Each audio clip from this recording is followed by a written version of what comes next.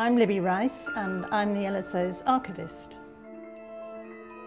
I started working for the orchestra in January 1979 and I came as a temp for a week, and here I am in 2014 still, after 35 years.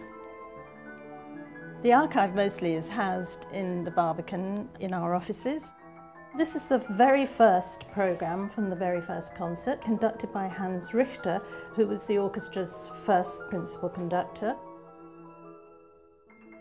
One of the most amazing artefacts that we have in the archive is a diary from one of the first timpanists, Charles Turner, who went on the tour to America in 1912, and the LSO was the first European orchestra to travel to America to give a tour.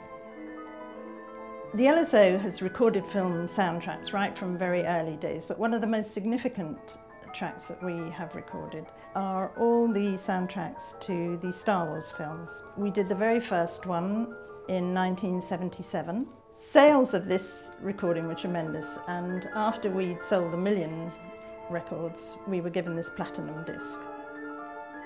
We're always interested in receiving donations from the public. Maybe they've had a connection with the orchestra or one of their ancestors is connected with the orchestra, and we would love to see anything that people have that perhaps they would like to donate to us, which will all add to the story of the orchestra and the history. One day, hopefully, this will all be digitised and be available to the public. I love the orchestra. They're a great band and they have a wonderful history.